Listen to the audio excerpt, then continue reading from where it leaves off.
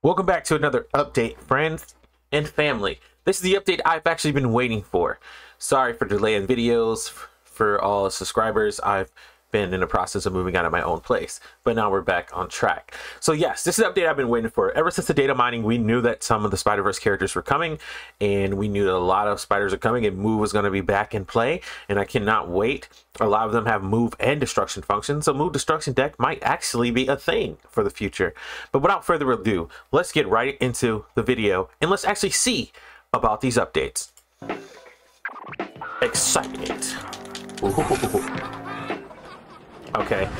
Okay, we in Brooklyn? Hey. Miles.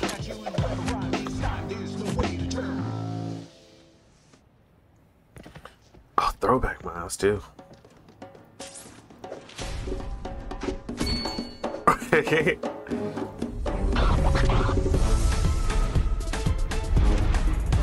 New season Spider-Verse.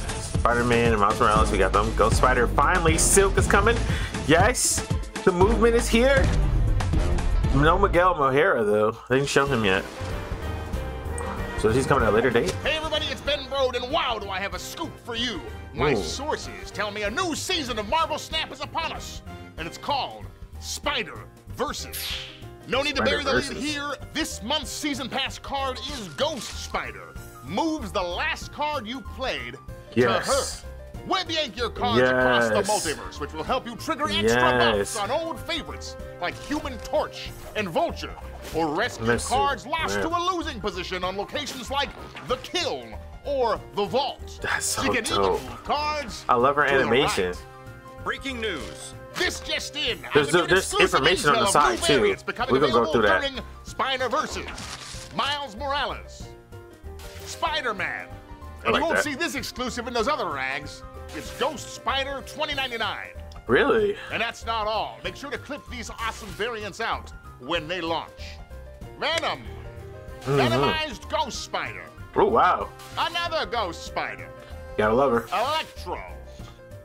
Venomized Silk. Wait a minute. Silk? Yeah. Extra, extra. Read all about it. Hot off the presses, Silk is just one of several new cards that you won't Yep, want to miss. Spider-Man 399 and Spider-Ham. Silk has the most finely tuned spider sense of anyone who has spider powers. That is true. Her ability is that after any card is played where she is, she moves to another location. With great power comes great mobility.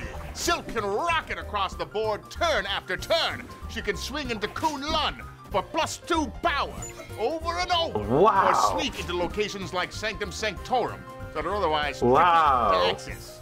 There's a bunch of other great cards launching this season, including Spider-Man 2099. Yeah. Also known as Miguel O'Hara. Yeah. He's an ultimate Spider-Man from the future who's here to tear fools up. The first time he moves to a location, you'll destroy an enemy card there. This card might be the most dangerous addition to a move deck. Is there only Use once? Iron Fist to spring a surprise attack, or drop Ghost Spider after 2099 to fire a targeted web blast at your opponent's toughest card. Just the threat of his attack might be enough to snap your enemy into a retreat. He's also a great counter to Magneto. Spider-Ham. Originally a spider named Peter, he turned into a pig after being bitten by an irradiated pig. Now Yeah. he transforms the highest cost card in your opponent's hand into a pig, but it keeps its power and cost. This disruptive card can swing way above its weight class. Wow. Smack your opponent's highest cost card, transforming it into an anthropomorphic pig, minus the superpowers. He's a great tool against Apocalypse, Doctor Doom, and Galactus, turning them into useless strips of bacon. However, he's not so great against the Infinite. But not, no.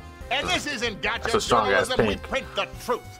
Cold, hard facts. That's We lit. have confirmation that 2 new locations will be added to Marvel Snap this season. So get those decks ready for Aunt May. The first card you play here gets +3 power. And Hey! that first card Move is probably back, won't be baby. home by curfew. The Great Web. After each Visit turn, Wakanda. move 1 card here for a random player. Could be a different player each turn. Nice. Or not. Word on the street is that we're getting 2 new features for Marvel Snap. Yep, Weekend Conquest. missions and a daily offer reward system. Both of which are new ways to get tokens that you can use for new cards. Conquest. And this was off the record, but we'll be getting our first ever direct to Series 4 cards that you won't want to miss. Straight to Series 4. My source says more changes are on the way, but they're not quite ready to share just yet. It's almost time to conclude our expose, but first, an exclusive interview with one of the developers of Marvel Snap, Ben Brode from Earth 1218. How you been, Ben? Oh, been good. How you been, Ben? Did you play Infinite Conquest? Thanks for asking. I wanted to see it. Can you tell our readers about Conquest Mode? Oh man, Conquest Mode is a brand new, ultra competitive mode in Marvel Snap. We've already released the ability to battle against friends, where you each play a series of games till one player deals 10 damage to the other. But in Conquest, you'll be playing battles against online opponents for exciting new prizes. Tell us about the difficulty levels. You start in the Proving Grounds. And if you can win a single battle, you'll be rewarded with a ticket to the Silver Conquest.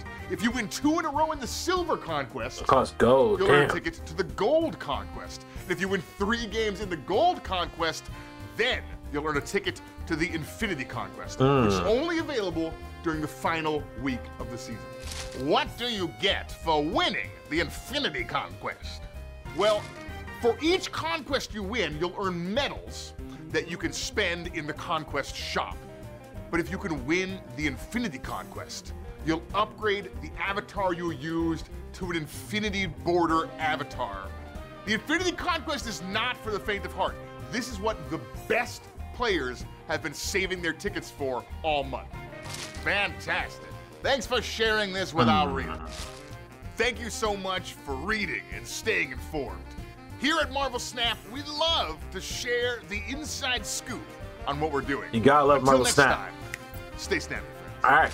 Well, I guess that's the scoop for now. Watch out for next month's edition, where we cover more Marvel Snap. Uh-oh, he's an anomaly. All right, let's go back through here. There's a lot that we need to break down. There was a lot of information here that we can break down. The new Miles variant is fucking sick.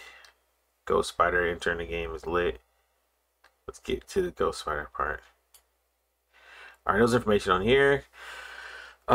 New season details. New York 1610, a thrilling turn of events. Second Diner.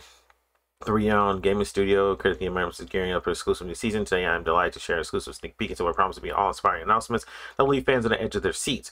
Brace yourselves for something truly remarkable. I think I'm going to just play it in slow-mo so I can read it all. For truly brace yourselves for remarkable. The Chief Development Officer at Second Dinner. It's my privilege to be entrusted with this tantalizing information. The anticipation surrounding the new season of Marvel Snap has been building up for months, with fans eagerly speculating what the future holds and what they believe for the beloved game.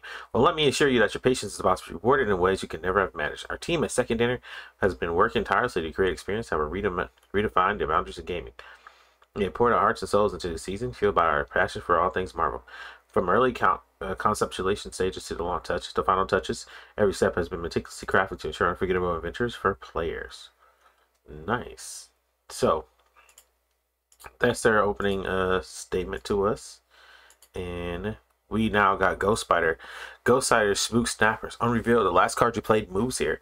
A new superhero has emerged in our city, capturing the attention of citizens and perplexing photographers. Known as Ghost Spider, this enigmatic figure has quickly become a hot topic of discussion due to an uncanny ability to evade capture. With each passing moment, Ghost Spider exhibits her unparalleled agility by vanishing to the blink of an eye, leaving photographers and spectators scratching their heads. Ghost Spider possesses an extraordinary power that allows her to leap to a different location whenever a card is played nearby. This unique ability has made her elusive and mysterious figure, leaving onlookers in awe and crime fighters puzzled. However, not everyone is thrilled with Ghost Spider's unconventional approach to justice. One concerned local father John Anderson voices worries about the impact Ghost Spider might have in impressionable young minds. While I appreciate the idea of a superhero protecting our city, I think Ghost Spider sets a bad example for our children. Instead of teaching them to confront and face their problems head on, she encourages them to run away and avoid confrontation. And she concerns echoes to those of the other parents who fear the Ghost Spider's constant evasion since raw message by problem-solving resilience. They argue that children should learn to stand their ground and face challenges directly rather than relying on the escape tactics employed with elusive superhero. However, not all residents share Anderson's concerns. Many view Ghost Spider as a symbol of hope, freedom, applauding her ability to outwit criminals and protect the innocent. Supporters argue that her unorthodox approach adds an element of excitement and intrigues the superhero narrative, making a refreshing addition to the pantheon of crime-fighting legends. Despite the controversy surrounding her methods, Ghost Spider has undeniably made an impact on our city. Reports of reduced crime rates and successful authority robberies have increased since her arrival. Citizens, through divided opinions, can agree on one thing: Ghost Spider's presence has sparked a lively debate about the role of superheroes in shaping the values and attitudes of youth. As Ghost Spiders continue to operate in the shadows, one thing remains certain: her actions are a catalyst for discussion. Whether she is hailed as a guardian, an angel, or seen as a problematic example, her presence raises important questions for children. All right, cards caught in Ghost Spider's web. So this is interesting. All right, the Enigma Ghost Spider has left a trail of immobile cards caught in the metaphoric web. These cards left behind have several concerned citizens in a state of fear and unease. Though to be wise, as scary as both as a spider and a ghost, Ghost Spider's actions have ignited curiosity and apprehension within the local community. Eyewitness reports stumbling upon the unusual sight of Marvel Snap cards suspended in locations seemingly frozen in time. The sight has caused unease among the residents, with stationary cards give off an eerie atmosphere that aligns with Ghost Spider's persona. That concerns citizens who wishes to remain anonymous. Expresses her fear of the unexpected and mysterious display, emphasizing an unsettling combination of portraying both a spider and a ghost. Psychologists and paranormal experts have weighed in on the situation, wielding the inherent fear associated with spiders and ghosts. Human psychology, Dr. Daniel Castells, renowned expert in fear studies, explains that the combination of Ghost Spider's characteristics triggers a primal fear response in concerned citizens and others who share similar anxieties. The blend of supernatural and recognitive abilities elicits deep-seated unease tapped into their primal instincts and generating a sense of foreboding. The authorities are yet to offer explanation for Ghost Spider's actions. Some speculate this could be deliberate to act to send a message, a symbol of vigilance to the presence in the city. Move decks will never be the same. The introduction of Ghost Spider has sparked a wave of excitement among some, including Miles Morales, while leaving others like Heimdall disappointed with her unique ability. Because she does... So, Miles is great. Miles is always going to be a 1 because of Ghost Spider, right? Because she's going to move. Now, whenever you play her, Miles will come immediately after, as it should be. Heimdall is going to move everybody. But if she moves one card, every time she moves, then you have to play her next to Heimdall. Because if not, then she's just going to randomly move cards. So that's very interesting. Ghost Spider is a highly anticipated addition to Marvel Snap scene, brings an unprecedented twist to the move decks. Miles Morales can't hide his excitement about Ghost Spider. She's a game changer, Morales explained. Her ability to move every single turn opens a whole new world of possibilities. It's... Okay, it's the next page. Oh, we moved. Okay, so yeah, so Ghost Spider has been moves a lot, as we can see here. Let's go back. She moves immediately. She moves another card with her. So she I don't even have the Human Torch, unfortunately. I know, right? So she moves another card with her. So she moves always. You moving, she's moving with you. You're moving, buddy. She's gonna move you, which is pretty dope. Cause she just pulling shit, yo. She's literally just out here pulling shit. And I think that's pretty awesome. Because she can like just give you the power you need to survive. Now, Human Torch reacts to Ghost Spider, so that's good. And like again, you can play Miles. The question is how does it work with time? If she's in the middle and you move her, Heimdall's in the far right, will she move Heimdall? I don't know. Very interesting to see. But she's a really good movement card.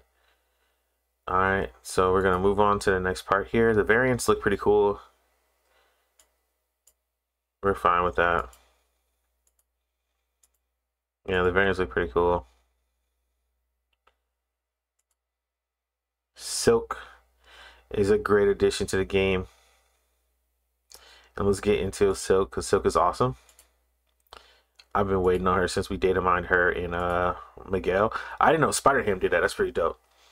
After any enemy card is played here, this moves to another location. So, Silk is just one of several new cards that you won't want to miss this season. Silk has the most finely tuned spider sense of anyone who has a powers or abilities that any other card played where she is moves to another location. With great power comes great mobility. Silk can rocket across the board turn after turn. She can swing into Kunlun for +2 over and over, or get to location like Sanctum Satora. Those are that are otherwise tricky. So she can, yeah. So she can move every turn, right? Anywhere. So she's kind of like Nightcrawler, but no, she can do it every turn though. Is after any card display here where she is, she moves in the location. That's fucking dope. Does that also work with squirrels? So can she just go? So if you want to just keep moving Silk, you just keep playing cards, and she'll just keep going. Well, she randomizes where she moves, right? Okay. Yeah, so she randomizes where she moves, but you can keep moving Silk by playing other cards. Interesting. Silk has some pretty solid mechanics. She has some pretty solid mechanics. She's like a guarantee you can pretty much. Oh, Spider-Gwen, and Spider-Gwen's gonna pull her back, right? Spider-Gwen's gonna pull her. Oh, she moved her all the way over there, but will she pull her back? That's a real question. I don't see Spider-Gwen. Spider-Gwen's gonna pull somebody, right? There's a Miles. What's the explanation here? I guess Spider-Gwen. No, she didn't pull her. She didn't pull her. She got away from Spider-Gwen. That's so fucking interesting. That is so fucking interesting. Silk is fucking interesting. She's gonna take some play. Miguel O'Hara, Mr. Destruction himself. Spider-Man 2099. The first time this moves to location, destroy enemy card there. There's a bunch of other great cards launched in the season, including Spider-Man 2099. Also known as Miguel O'Hara. He's an alternate Spider-Man from the future who's here to tear fools up. First time he moves to location, he destroys enemy card there. This card might be the most dangerous addition to the move deck. Use Iron Fist to spring a surprise attack on drop Ghost Spider after 29 to fire a targeted web blast at your opponent's toughest card. Just the threat of his attack might be enough to snap your enemy into a retreat. He's also a great counter Magneto. Fucking Miguel. It's great. He is great. He is a problem for they're running move decks though.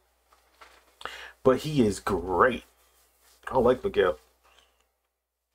He ain't gonna be able to do nothing against no Galactus though. But Miguel is fire. So yeah, he does actually work pretty well. Kill that damn dinosaur. GG. GG. Oh, fucking Miguel.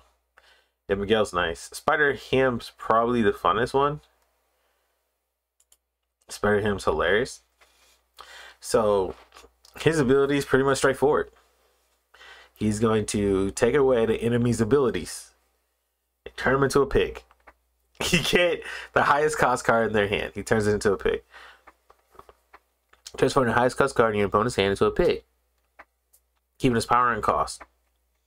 Originally, a spider named Peter has turned into a pig after being bitten by a radiated pig. He transforms the highest cost card in your opponent's hand into a pig, but keeps his power and cost. This disruptive card can swing way above his weight class. Snap your opponent's highest cost card, transform into an anamorphic pig, minus his superpowers. He's a great tool against Apocalypse, Dr. Doom, and Galactus. Turn him into useless strips of bacon. However, he's not so great against the Infinite. But he is also good against the high evolutionary decks. He's gonna turn him into a fucking pig. That's lit. So you don't want to play him on turn 1. Right? You don't want to play him on turn 1. But he's, I mean, like, you could, I guess, but you gotta get lucky. You gotta get lucky. But they're guaranteed to have a pig. And that's gonna be fucking annoying. That's gonna be annoying. And then we also got new locations coming. Let's talk about them. Aunt May, first card you play here, gets 3+ power and moves. That is dope. Okay, you play Vulture on Aunt May. That thing is gonna be buffed. That's a 3 for Vulture already getting power from moving, right? So he's gonna get a 3 plus a move, which is another 3. So bingo, bango, whiskey, tango. Great card. Ultra is also might actually make Multiple Man playable again. It might make Multiple Man playable. I know he's been outplayed for the past couple series. If you're out of series 2, Multiple Man's not playable. But if you can get to the higher series, And it also helps the Human Torch as well. So that's pretty good. The Great Web. After each turn, move one card to the web for a random player. Now, the Great Web is literally movement greatness. So if you got a vulture and there's a Great Web on the map, never play them there. You're good to go. If you got a Human Torch, don't play them. You got Miguel, don't play him on the web. Oh my gosh, just leave the web open. Oh my god, dude. And it's just brutal. For movements, decks finally have made a return. I got most of the movement cards, and that's great. Even better, Kingpin the Great Web. You Kingpin the Great Web and just like do it on a 4 or a 5 turn. Chef Kiss, they're fucked. They're just fucked.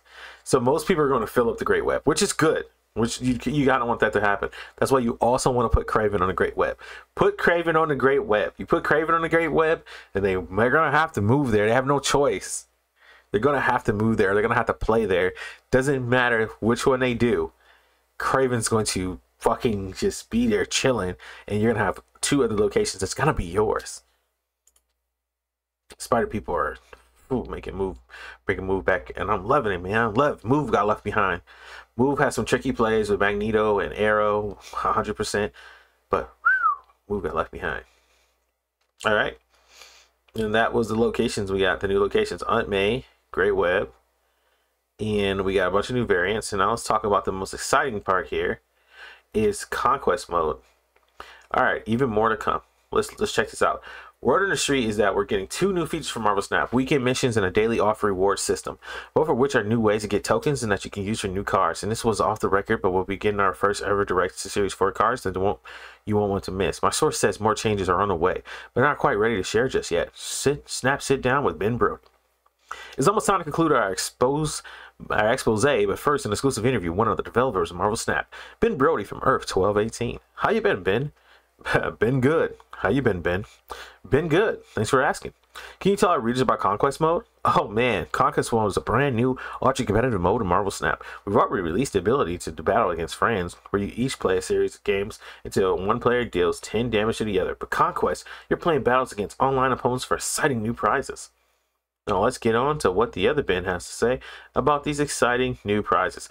Now the Series 4 cards we've seen as direct is going to be Spider-Ham and Spider-Man 2099, so we all get to get those immediately. But I want to get to this Conquest, so let's kind of sneak in here and see what they show us. Now they're being real sneaky, but not showing us a lot. They got the I love the Jeff. Like if you pay close attention, the back of the newspaper here is going to show Jeff chilling and getting a grilled cheese sandwich and a sourdough, something like this. Like recipe: sourdough, yellow mustard, medium cheese, lots of butter. Tips: don't put too much on it, spread the edge, don't skip on the grills. Like, it's a fucking food recipe, which is hilarious. And okay, talk about difficulty levels. We can only take what we can here because they don't give us the whole thread, but we'll try to fill in the worlds here. Some of the proving grounds. If you can win a match, you'll be rewarded with a ticket to the silver. For bronze, starting the proving grounds. You win a match in bronze, you'll be rewarded with a ticket to silver. And you win silver, you win 2 in a row. In the silver conquest, you'll be a ticket to gold conquest. And if you win 3 gold conquests, you earn a ticket to this infinite conquest, which will be available during the end of the season.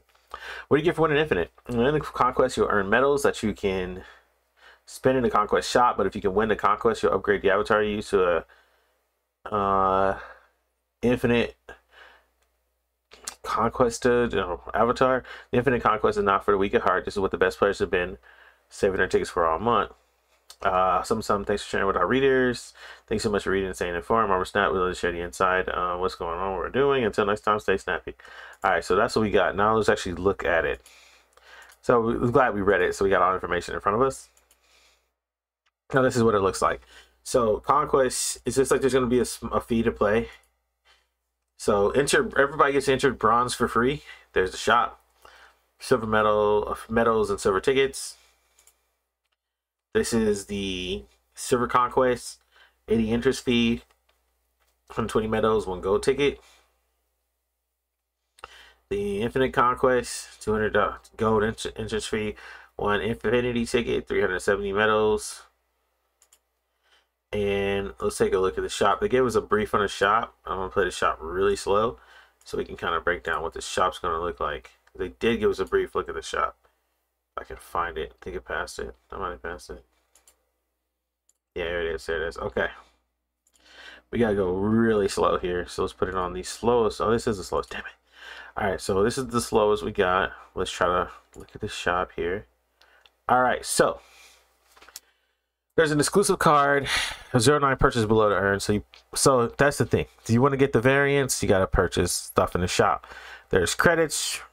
There's another gold ticket. Which, why are you purchasing a gold ticket? Is that because you lost?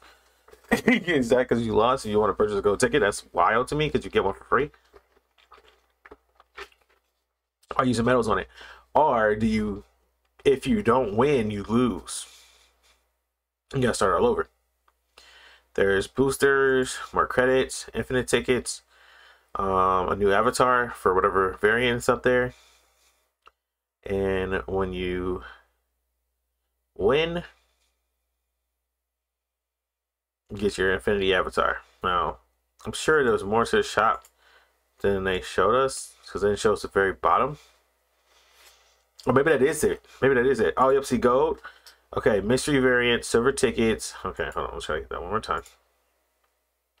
Keep our eye on the shop here, so we get all the information. Okay, mystery variants for 100. Silver ticket for 50. 150 credits for 150. A new title. Oops, a new title. Some boosters because there's the Green Goblin cards up there. You get gold for 450. And these are top rewards then. Okay, yeah, those are top rewards. Okay, so whatever the variant is, that's pretty interesting. That's pretty interesting. But if winning only nets us, what was the net for winning each one? Because it was only like what? I think they said it was. There you go. Yeah, the medals are not that much. If you need to shop 9, do you get to play those conquests over and still win? And try to get as many infinity tickets as possible for many options, many tries. Because what's the point of okay, so what is the point of paying the entrance fee and getting a ticket if you can't you know, compete? Oh, it's very interesting. But this season seems to be pretty badass. There, especially with the introduction of Conquest mode and weekly and daily rewards. So me personally, I'm excited. Hope you're excited as well. Play some more Marvel Snap. Can't wait to hear from you guys, and I'll check you out in the next video. Peace.